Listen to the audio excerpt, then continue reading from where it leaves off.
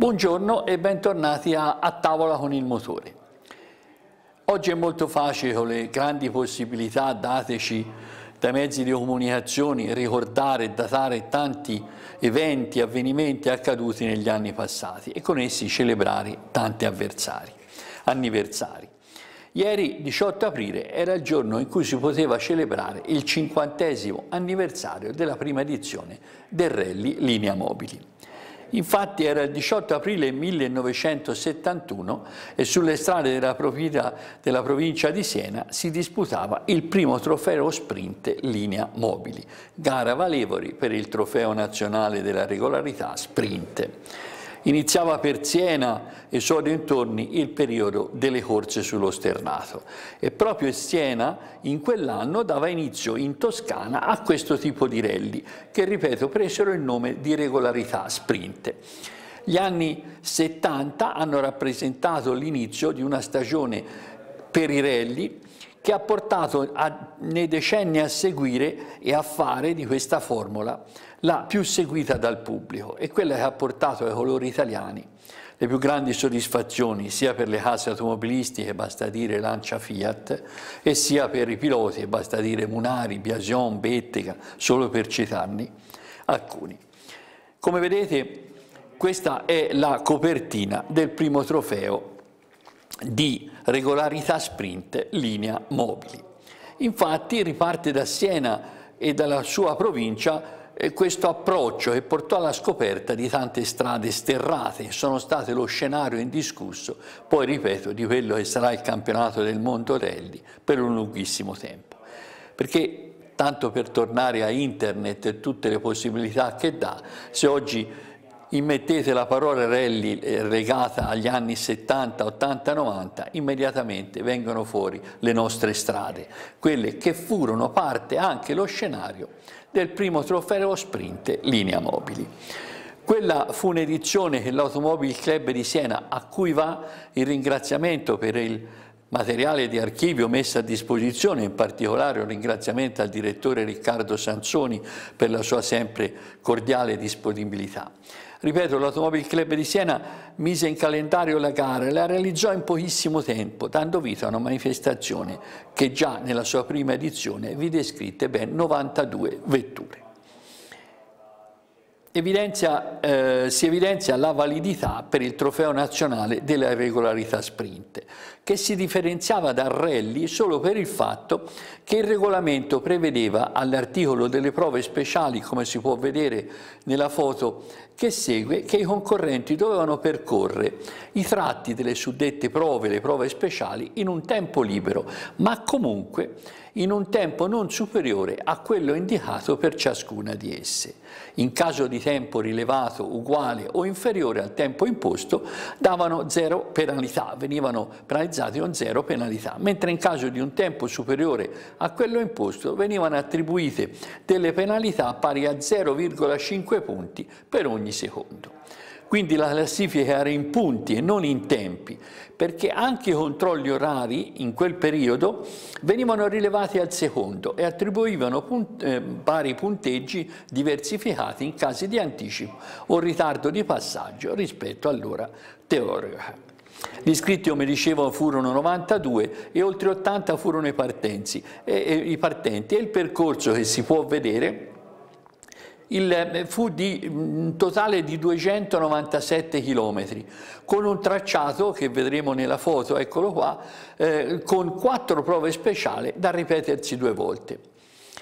Le prove erano quelle di Villa Rosa, che si trovava poco dopo la partenza da Colle Valdelsa, poi c'era quella di Monteluco che partiva poco sopra San Gusmè e arrivava sotto l'antenna di Monteluco, c'era quella di Vagliagli nella strada che da San Giusto in Salceto porta verso Vagliagli, e quella di Cetinale, dalla villa di Cetinale che poi arriva vicino alla villa di Celsa.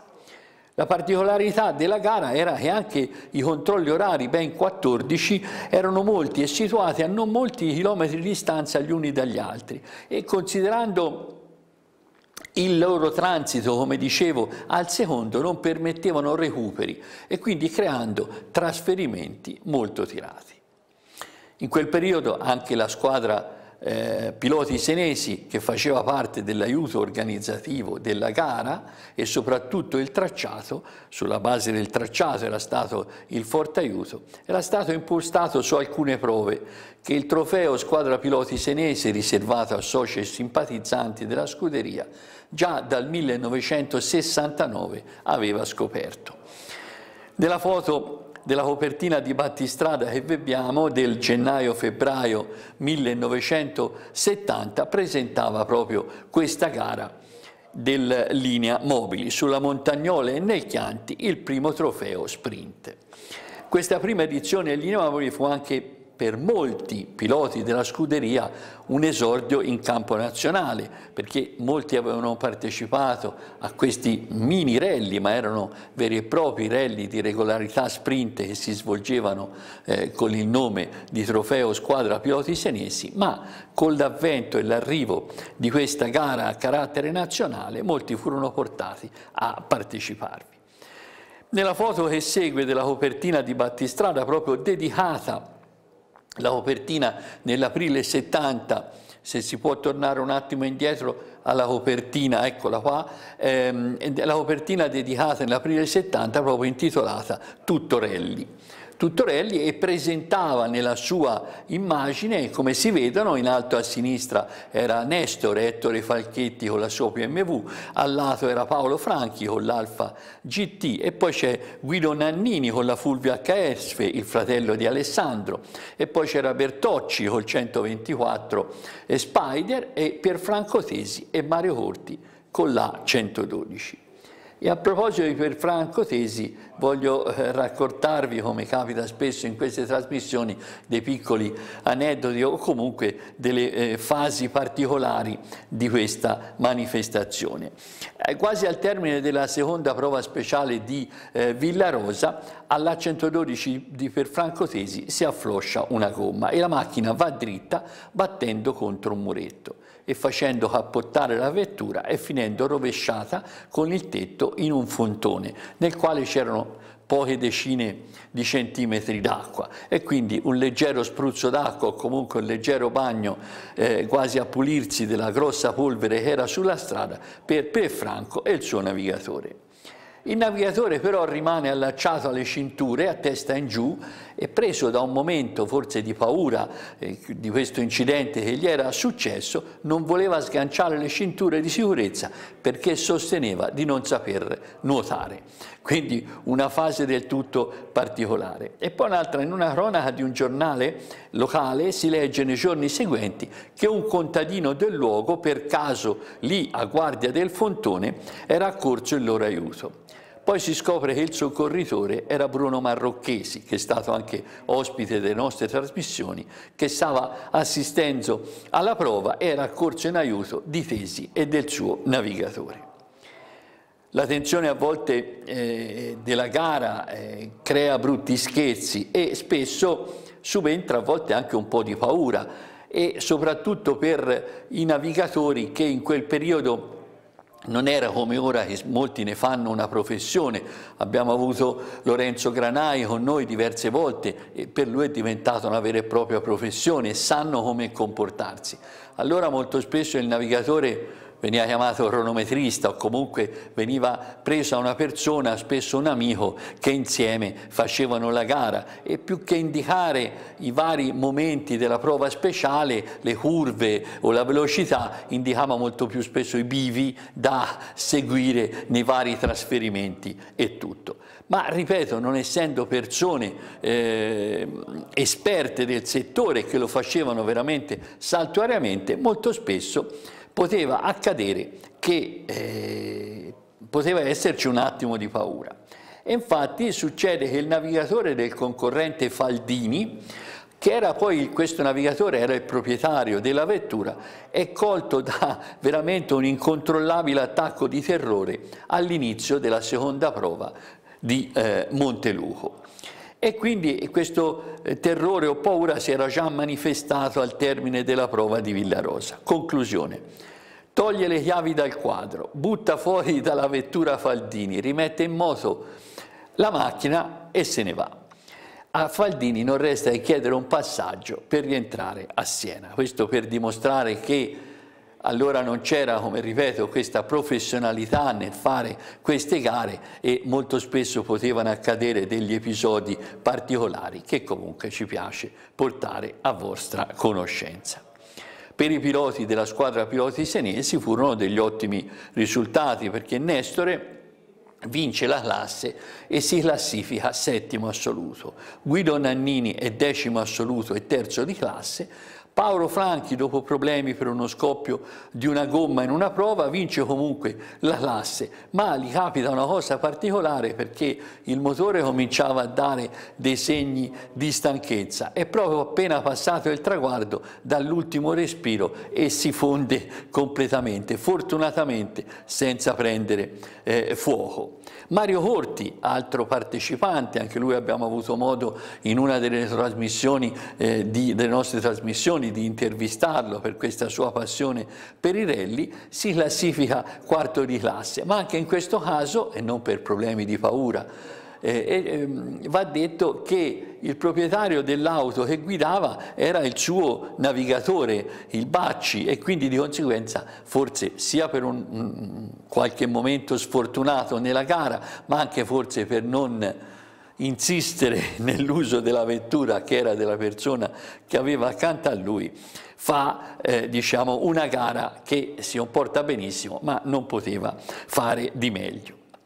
Per la cronaca il vincitore assoluto della gara fu Alto E alla guida di un Alpine 1600, seguito da una persona che poi diventerà un nome importante nel mondo del rally, che era Pregliasco. Con l'HF 1600 abbiamo proprio la foto di Mauro Pregliasco eccolo qua, nella edizione del 1971, questa prima edizione del rally linea mobile, anzi della regolarità sprint linea mobili. Quindi una prima edizione di questa gara che accende gli animi e la voglia di rally, e mentre con la Piloti Senesi continuano queste garette, diciamo gare tra virgolette, che si svolgevano sia in notturna sia di giorno normalmente, avevano il trofeo d'inverno, il trofeo di primavera, d'autunno e così di seguito, creando una classifica all'interno della scuderia. Era anche delle vittorie ben diciamo volute, la gente ci teneva molto a queste gare. Anch'io partecipavo allora con la mia Fiat 500 con un motore un po' elaborato, potremmo dire, a queste gare. Ripeto, questa voglia di rally, e infatti nel 1972 avviene la seconda edizione del Linea Mobili, questa volta come vedete, e lo vedete proprio in questa foto della copertina del regolamento che evidenzia Rally Nazionale Linea Mobili, e la data è il 16 aprile 1972. Ripeto, la denominazione Rally Nazionale in quanto funziona da qui in avanti con la formula dei rally, anche se allora c'era sempre un discorso legato un po' ai punteggi e non ai tempi come è oggi in uso. La gara è valida per il trofeo nazionale rally, per il campionato FISA Rally e per il Simca Kleber Rally nazionali. Questo fu uno dei primissimi challenge creati dalle case costruttrici, in questo caso in aggiunta con la Kleber, che era una grossa allora azienda di produzione di pneumatici, ripeto, creati da queste case costruttrici di auto e di pneumatici per incentivare l'uso sportivo delle proprie vetture e soprattutto come vettore pubblicitario. Oggi tutta la pubblicità delle auto viene fatta con gli spot pubblicitari, televisivi soprattutto, comunque nel mondo di quello che sono i social e di quello che è il mondo internet. In quegli anni era fatta con la presenza sui campi di gara, dove tantissimo pubblico poteva seguire, vedere e valutare se comprare oppure no un tipo di vettura. Per questa seconda edizione stesso tracciato, che poi non varierà anche negli anni seguenti, solo in un rally nell'ultimo che vi dirò poi più avanti, e con ben a questa seconda edizione 160 iscritti. E veramente maggiore anche la partecipazione dei piloti legati alla scuderia senese, con ben 14 equipaggi, tra i quali anche io come navigatore di Carlo Fineschi con una Fiat 128 Rally. Ci vedete in questa foto con questa 128 che affrontiamo una delle prove, credo sia una prova di Villarosa, ma non ricordo bene. Non so se si riesce a vedere, ma io come navigatore avevo la mascherina, non perché eravamo in tempi di Covid, ma semplicemente perché la polvere veramente era una cosa folle, perché non solo nelle prove speciali, ma anche molti tratti dei trasferimenti si svolgevano su strada a sterro, e quindi questa polvere entrava per forza dentro l'abitacolo, rendendo veramente forse la necessità di indossare una mascherina. Allora le mascherine erano quelle dei muratori, non erano queste sofisticate con vari filtri e varie diciamo didascalie per la loro sterilità o per la loro diciamo potenza di traspirazione. Per i colori senesi fu Paolo Franchi a stupire per le sue prestazioni. Infatti alla guida di un Alfa Romeo Duetto, vettura non certo nata per i rally, e che avemmo modo anche di parlarne insieme a Fabrizio Masoni, che allora era il suo navigatore, si piazzò all'8° posto assoluto. Ripeto, gli iscritti furono 162 e i partenti, se non erro, superarono i 150. Quindi arrivare ottavi assoluti, oltretutto dette modo di un risultato veramente eccellente, considerato che la gara in buona parte si svolse con pioggia, vento, nebbia e con strade veramente rese difficili da queste condizioni atmosferiche. Ripeto, fu un rally veramente interessante, perché dette veramente una forte spinta locale per iniziare a vivere il settore rally, perché fino a quel momento sì, qualcuno vi partecipava, Nestore ne era già la bandiera, Ettore Falchetti ne era già la bandiera su Siena, però va detto che la maggioranza delle persone seguivano più la velocità, seguivano le gare in pista, e qui da noi seguivano la coppa del Chianti Classico. Ma questa fu una ventata veramente nuova, perché il fascino che danno i rally è molto particolare, e quindi invoglia a poterli seguire. E poi in un giorno ci si poteva spostare da una parte all'altra e quindi vedere passaggi diversi, ognuno aveva la sua curva e il suo luogo preferito per poter assistere, chi piaceva stare lungo la strada vicinissima alle macchine e chi invece in un'altura per poter dominare e controllare un maggiore spazio di strada. Fra i vari partecipanti a questa seconda edizione mi piace ricordare Augusto Morocutti, studente a Siena, poi laureatosi in medicina, oculista, che con la sua Mini Cooper, con la quale aveva avuto delle esperienze in gare di velocità, decide di provare i rally. E lo vediamo nella foto che segue, alla sua premiazione avvenuta dentro i locali dell'Automobile Club di Siena. Il vincitore del secondo rally linea mobili fu Leo Pittoni alla guida di una Porsche 911 che vediamo nella foto che segue. E quindi ora vedremo la foto di Leo Pittoni, che poi anche Leo Pittoni diventa, diciamo, un nome molto importante nella vasta, diciamo, gamma dei piloti che si presentarono poi in vari rally con validità nazionale. Prima di arrivare alla prossima edizione vi lascio a uno spazio pubblicitario.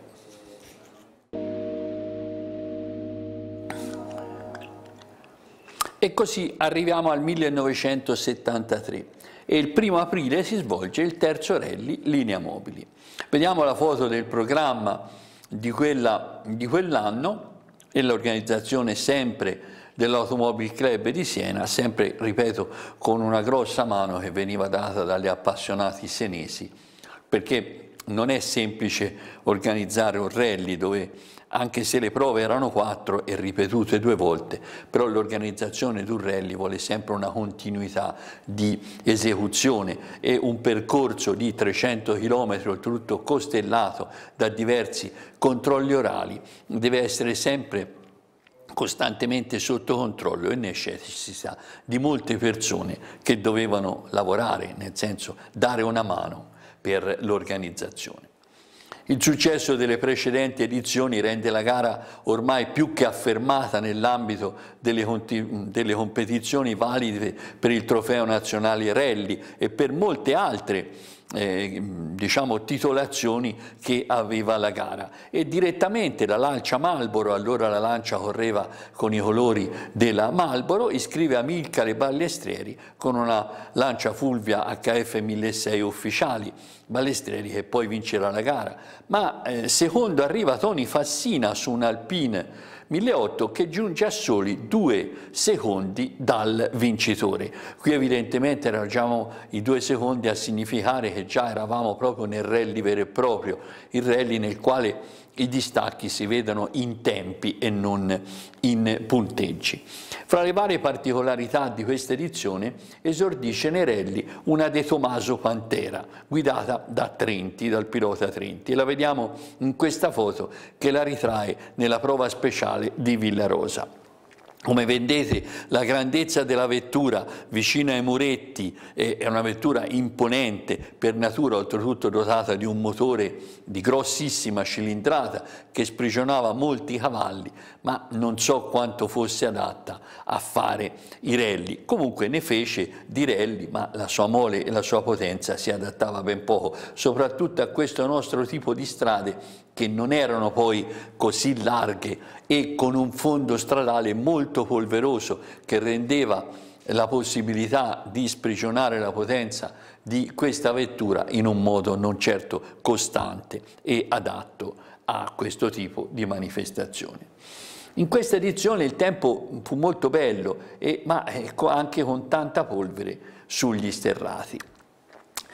Ora vi farò vedere questo che successe nella prova di Monteluco, perché la prova di Monteluco era molto bella, la più lunga fra le prove che sussistevano, e ripeto, partiva poco sopra San Cusmè e arrivava quasi sotto il famoso traliccio della televisione della Rai che si trova proprio a Monteluco. E diverse auto in questa prova escono di strada perché c'era moltissima polvere, quindi moltissimo sterro in polvere sul tracciato. Questa prima vettura che vedremo, e prego di mandare le foto, eccoci qua. Come vedete questa vettura sta affrontando questa curva, in un'uscita di questa curva è una Porsche 911, la numero 108, non dirò mai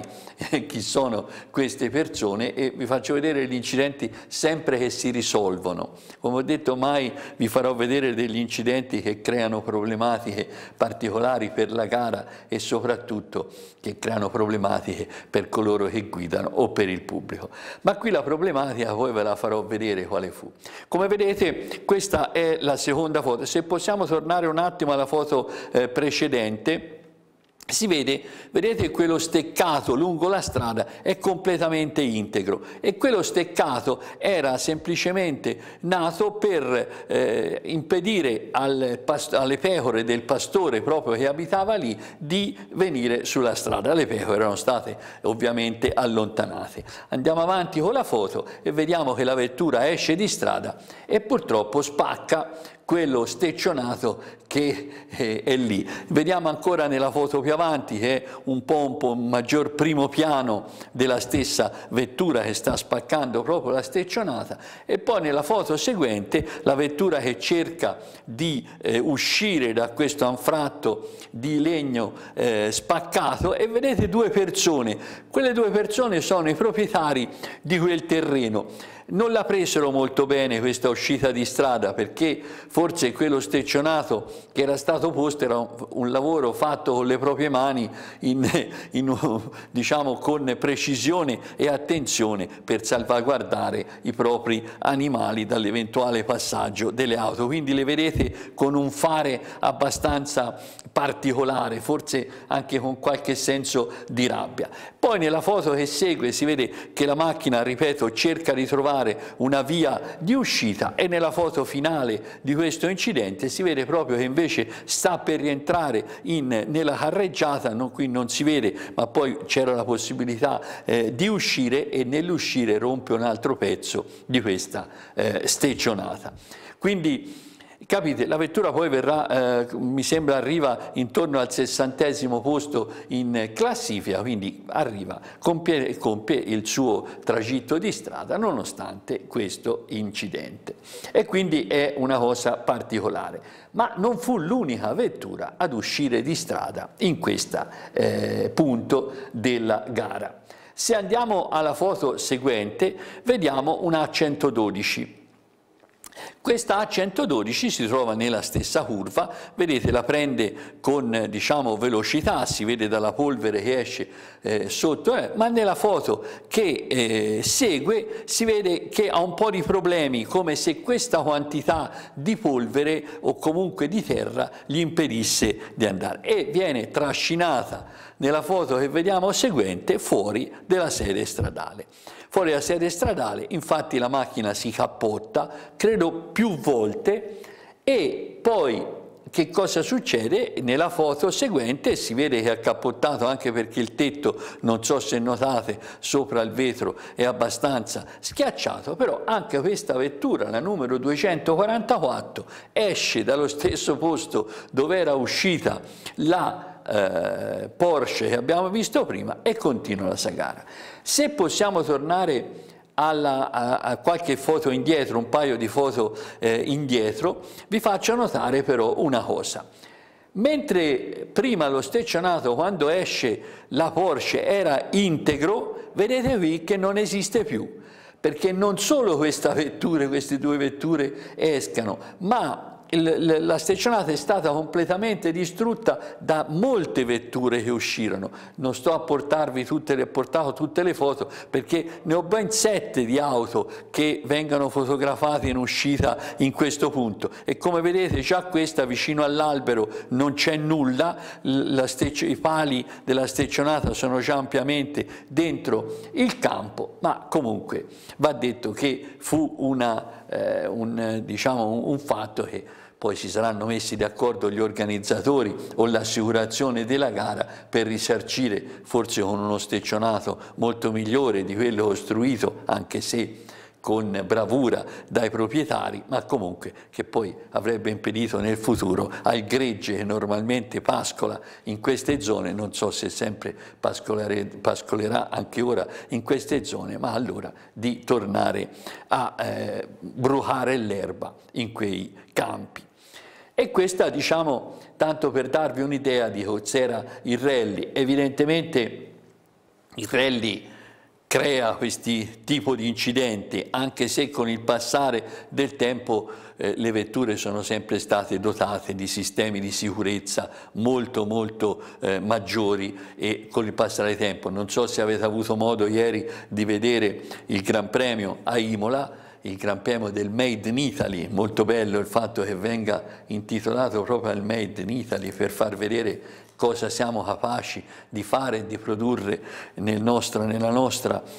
Italia. Avrete visto comunque tanti piccoli incidenti, piccoli ma anche molto gravi, non per i piloti, ma che hanno distrutto le macchine, ma che comunque hanno permesso ai piloti di uscire veramente indenni da questi incidenti stessi. Avrete visto l'incidente causato con Bottas, che le due macchine si sono scontrate, e se le avete viste prese dalla gru, effettivamente si vedeva che molte parti erano state completamente tranciate, ma il corpo, il body della carrozzeria era completamente integro. sia i materiali, la fibra di carbonio che sicuramente ha creato questa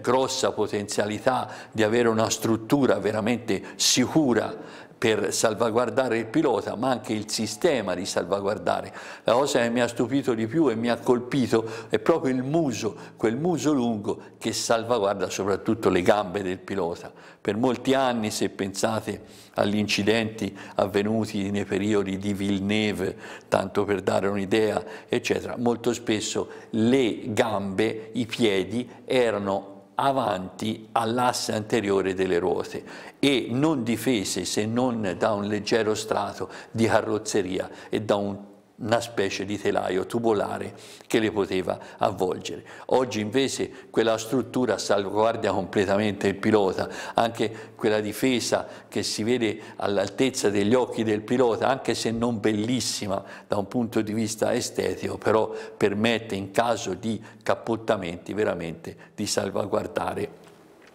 l'integrità fisica di queste persone che affrontano a velocità veramente sostenuta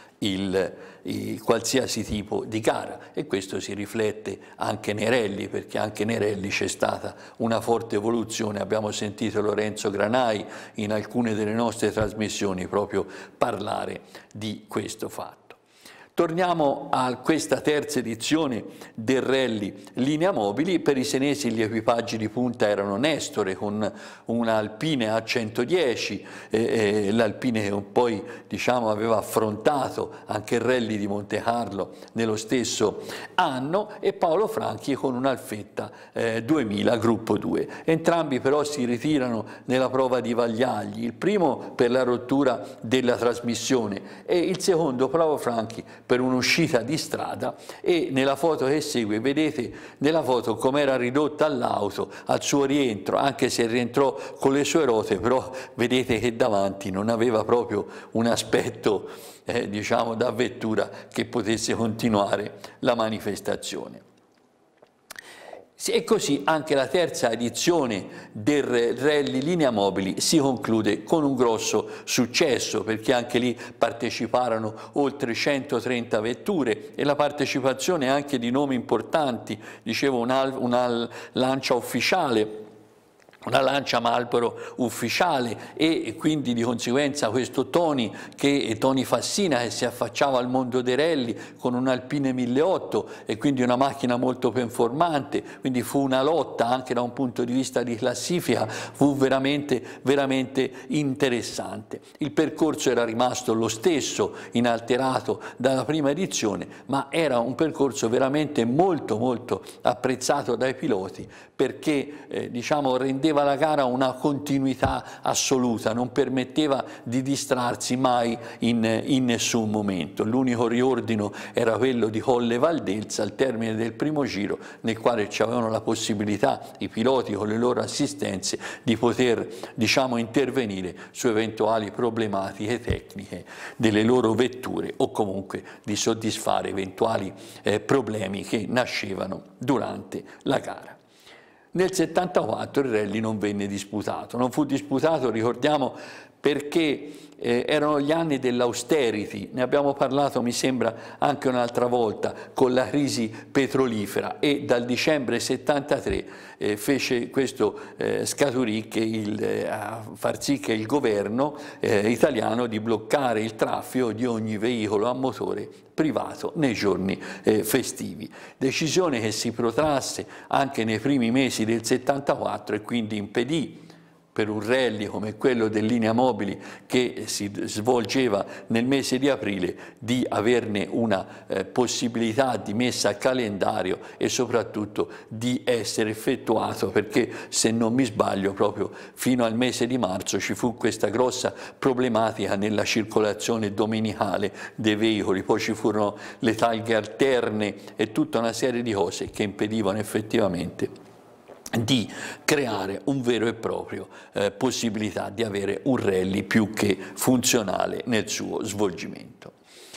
La quarta edizione, e che fu anche l'ultima del Linea Mobili, venne disputata nel 75, il 6 aprile del 1975. La gara fu vinta da Tony da Tony Fassina su una Lancia Stratos. Allora la Stratos era la macchina che dominava nei rally. Purtroppo di questa edizione del 75 esistono pochissimi documenti fotografici, se non quelli che poi vi farò vedere in seguito. Comunque ripeto, Tony Fassina, che era arrivato secondo nell'edizione dei 2 anni precedenti, si prese la rivincita e quindi andò a vincere con una Lancia Stratos, se mi ricordo bianca e celeste, della scuderia Mirabella, o comunque del preparatore legato alla Mirabella. Il tempo era pessimo, pioveva e tra le varie prove ci fu un cambiamento di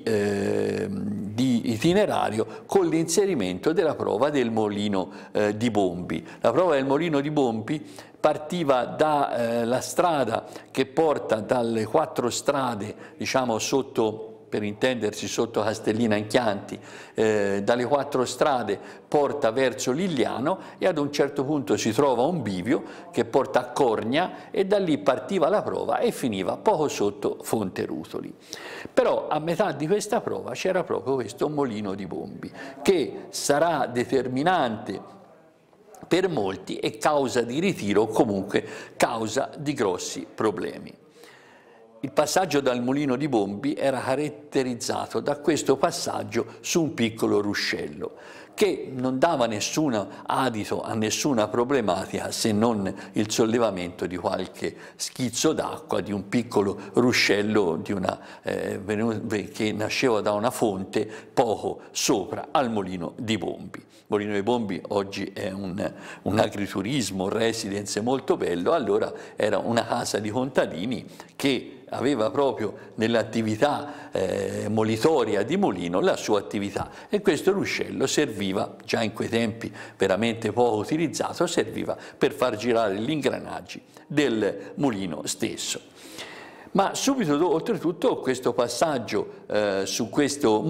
ruscello era seguito da una salita veramente ripida, proprio si passava il ruscello e si saliva. Le piogge di quei giorni veramente forti avevano ingrossato proprio la quantità d'acqua del ruscello e questo permetteva di salire questa quantità d'acqua con grosse difficoltà nella salita successiva che immediatamente, come dicevo, seguiva questo passaggio di acqua, ma oltretutto di difficoltà aggravata dal fatto che gli schizzi che generavano le auto molto spesso ricadevano sul motore e allora non c'era queste possibilità elettroniche che ci sono oggi, ma c'era le candele, c'era gli spinterogeni e se venivano bagnati creavano grosse difficoltà. Vi farò vedere alcune di queste foto in sequenza. Ecco, se possiamo farle vedere, si vede proprio il passaggio su quest'acqua. Come vedete un ruscello che se ci andate anche ora così in una passeggiata così in campagna è veramente un rivolo d'acqua, però la quantità di acqua che era piovuta, ecco vedete un'altra macchina che passa, poi un'altra che forse riesce a transitare in un momento di minori intensità di pioggia o d'acqua, creando, forse c'era entrata con meno impeto. Nella foto seguente vedrete un'altra, ecco, se ci si ferma un attimo in questa foto, questa che passa è un 128 che entra proprio di muso alzando una grossa, ma quella macchina che vedete accanto è una macchina che era stata costretta al ritiro, non so se notate, ma nello sportello si intravedono proprio i numeri, la parte alta del numero, è una macchina partecipante che era stata costretta al ritiro. Ritiro che poi subirà anche la vettura, l'A112 che vediamo nella foto che segue, che entra con impeto veramente nell'acqua, perché poi quest'acqua faceva come una specie di salto, però si era forse anche con il passaggio delle auto si era creata proprio una fossa E l'auto la vedete poi, questa vettura, nella foto che segue, ferma appena passato vedete il navigatore che scende dovendo mettere per forza i piedi nel ruscello eccetera, perché sicuramente là gli si era riempito il motore di acqua e quindi gli si era sicuramente spenta, e farla ripartire con uno spinterogeno bagnato o comunque bagnato altre parti elettriche dell'auto era veramente impossibile. Si vede qui, non so se vedete, immediatamente la strada saliva, e già da questa foto in bianco e nero si riesce a vedere come fosse viscida la strada, fosse veramente diremo proprio della fanghiglia. Sussistono altre foto che non vi ho portato e proprio si vede addirittura in cima a questa salita c'è una curva a sinistra e si vede le auto che vengono spinte proprio per cercare poi di arrivare un po' più avanti e proseguire la gara. Sembra di essere, detto fra noi, in un rally. Ci dovrebbe essere anche un'altra foto che segue di una 124 che con il muso proprio prende in pieno, facendo entrare una quantità d'acqua sicuramente nel motore. Sembra questa foto, fra le tante foto che ho, sembra di essere in un rally in Argentina o in terra africana, e invece siamo semplicemente sotto Fonterutoli, quindi non molto distanti da noi. E quindi vi ho portato queste foto tanto per dirvi che quella edizione, che poi fu l'ultima del rally Linea Mobili, fu caratterizzata proprio da questo tempo. Non perse molto da un punto di vista di importanza di gara, perché anzi molti piloti chiesero nuovamente di poter effettuare questa competizione, che era molto diciamo interessante, era piaciuta alle persone, anche l'inserimento di questa ultima prova, perché per il resto della prova era veramente interessante tecnicamente come prova, però sia perché organizzare le gare diventava sempre più complesso, sia perché l'Automobile Club di Siena aveva anche la Coppa del Chianti Classico da dover seguire, sia perché forse gli apporti pubblicitari rendevano molto difficile la continuazione di legami che permettessero da un punto di vista finanziario la continuazione di questa manifestazione. E infatti diciamo, si concluse la storia del rally Linea Mobili.